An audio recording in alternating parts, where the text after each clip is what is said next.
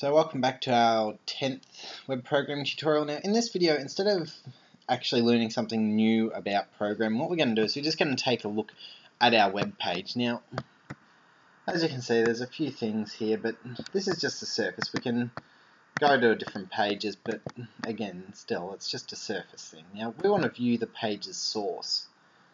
And as you can see, it's got everything we've used in it, in the source. So essentially, a view source file is the raw data of what's actually is the raw format of whatever's contained within a web page before the browser gets a hold of it and modifies it into what output the user will typically see. Now, the reason why this is important is because you can actually see comments in here. So, well,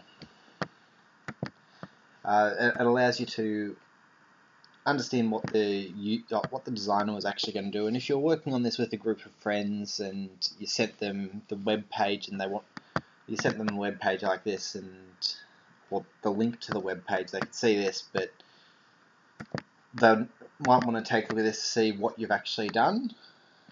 Now, that's what the view source really helps with. It allows you to find little hidden data that you probably wouldn't have thought would be in a document at this point. And the links still work in this instance. As you can see, we've changed it around, and in fact I've put the link here around the wrong way, as you can tell by the nice little red text here. But just wanted to show you that this view source file, and I can show you everything that's actually happening to the web page and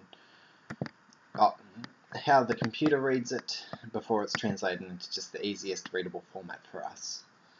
So anyway, thanks for watching. Don't really know much of the point of this video. I was just trying to explain and show you what happens, what the web page can actually see and how it actually translates to here. So it's really up to you if this video was actually worth watching, but to me it was all about just taking a different look, a more in-depth look into the web page that we've created and how we can actually view it from within a browser rather than from the direct format in Notepad++. So anyway, again, thanks for watching, and remember to like and subscribe.